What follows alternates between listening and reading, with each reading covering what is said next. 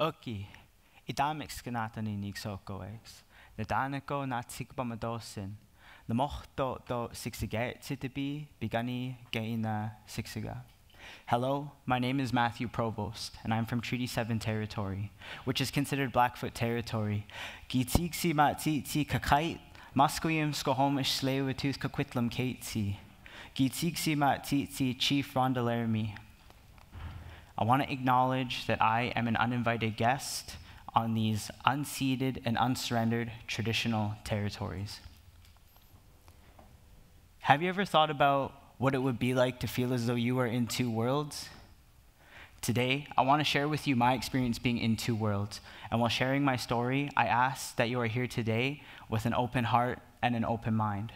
This is not just my story, but a collective truth into the experiences of Indigenous peoples navigating the education system.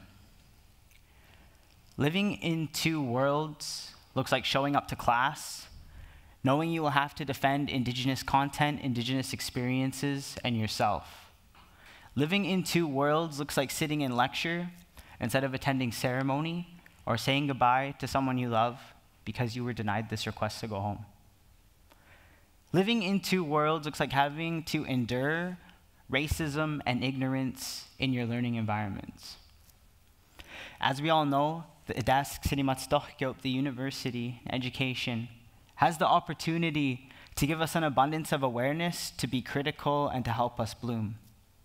For Indigenous peoples, we understand education as the tool that drove assimilation practices across so-called Canada through the Indian residential school system. There were 139 of these schools in operation from 1831 to 1996.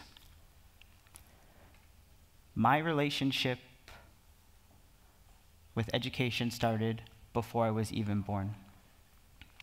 My parents, grandparents, great-grandparents, and great-great-grandparents are all survivors of this system. One generation out and 4 generations deep, 95. And the last residential school closed in 1996.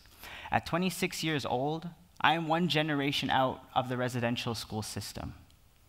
I may not have had the choice to where my relationship with education started, but I'm here today to rewrite where my relationship with education will go. Today, I'm in my final semester, and I'll be graduating with a bachelor's degree in Indigenous Studies, focusing on public policy and minoring in communications. My relationship with education is complex, and my experience as an Indigenous student has been exhausting. I've had to face many institutional barriers while also combating racism and oppression. My journey into post-secondary has forced me to become resilient. It has made me question my own capabilities, pushed my boundaries, continuously recognize my own trauma, and exert hours of emotional labor. In my first year, I remember sitting in class while a professor discussed the various impacts that the residential school is having on Indigenous peoples. And I remember exactly how I felt in that moment. My chest felt heavy, and waves of anxiety clouded my head, and I felt sick to my stomach. And this was the first time of many that I have had to walk out of a classroom. This was the feeling of being traumatized and re-traumatized in my learning environment, while also being a full-time student. I have fought to sit on numerous university committees regarding reconciliation, Indigenous student concerns, and Indigenous student spaces on campus. My time in post-secondary has made me realize that even institutions such as Simon Fraser University have a lot more work to do in areas of reconciliation, equity, diversity, and inclusion. I have seen firsthand the systemic and colonial barriers that make it difficult for not only Indigenous students to feel safe, but supported and recognized in these decision-making spaces. As an Indigenous student, you are not just a student. You are constantly recognizing where supports are needed at your own expense and advocating for them at the same time. If our academic institutions believe they are furthering reconciliation efforts, then how come Indigenous students have to advocate to be a part of reconciliation efforts? I have seen firsthand a lot of these barriers, and Indigenous students are always put on the front lines of combating racism in their classrooms, as well as learning and being able to relate to the content that is taught in our classrooms.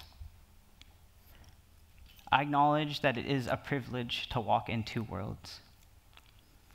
The opportunity to walk in two worlds discusses the ability to see and participate in the world around you from different perspectives.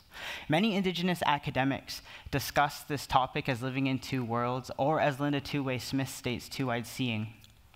To explain this a little bit further, it is almost like you are able to see and participate in the world around you from different perspectives. As an Indigenous person, I see the world through a Western colonial lens which has been imposed. But I also acknowledge my Siksikaetsit to be my Blackfoot worldview.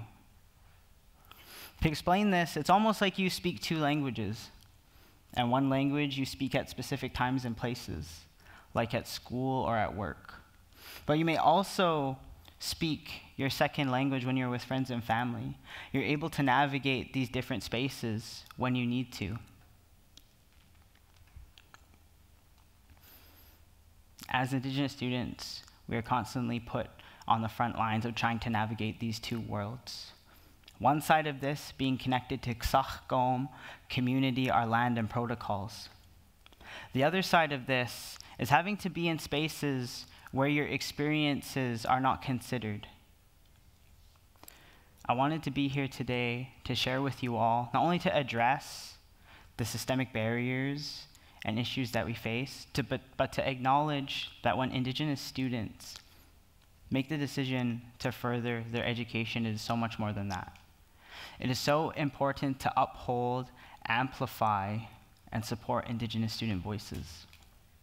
Picture a room full of Indigenous students discussing the daily barriers they face and draining encounters they've had that week.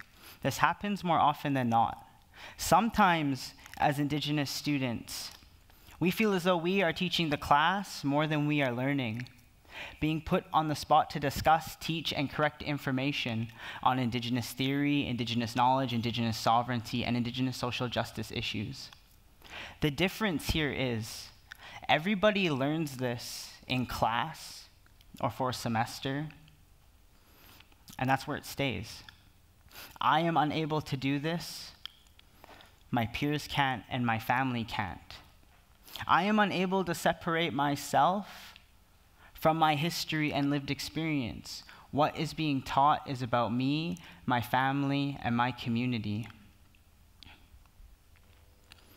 Justice Murray Sinclair, the chair of the Truth and Reconciliation Commission, said, "Education got us into this mess, and education will get us out of it." I want to acknowledge that even though I've had to face many barriers, I've also found community, support, and exceeded my own expectations to what I thought my own capabilities were. I wanted to be here today to share with you all, to acknowledge and listen to Indigenous student voices. And I think that's so essential in furthering reconciliation efforts. I have some calls to action to address here, and I hope that you can use this not only on an individual level, but in any space that you occupy moving forward. For students, be mindful of the questions that you ask in your classrooms and the content that you read. Ask your professors or departments why you don't have Indigenous content, but also be thankful if you already do have Indigenous content in your classes, because the institution was not made to incorporate Indigenous forms of knowledge. Many Indigenous people in academia prior to that have fought to have that included in your course material. If you are a professor, don't just teach Indigenous-themed content because it fits in your course. Teach it because it'll bring a new perspective to your classroom. Better yet, Invite Indigenous community members to your classes. And also, if there are Indigenous students in your classes, be mindful, because the content that you teach could be their experience. Provide trigger warnings, and also culturally competent resources and supports. For everyone here, we all have a commitment to recognizing that systemic racism, oppression, and colonialism are still prevalent in our learning environments. We have the opportunity to change this experience. Academia is critical, intuitive, and allows us to broaden our understanding of how we want to be in this world. This is not just my story, but many other Indigenous student stories. There are 97 universities across so-called Canada, and there are Indigenous students experiencing what I have shared with you at most, if not all of them. I do not have all the answers to fix systemic barriers for Indigenous students, but what I do know is that Indigenous student voices are essential to reconciliation efforts in any academic setting. We deserve to learn in safe environments. We deserve to have culturally competent support and curricula. And most importantly, we deserve to be heard. And for Indigenous students hearing this, I want you to know that I and many other people in your families and communities have acknowledged all the work that you've put in to further your education.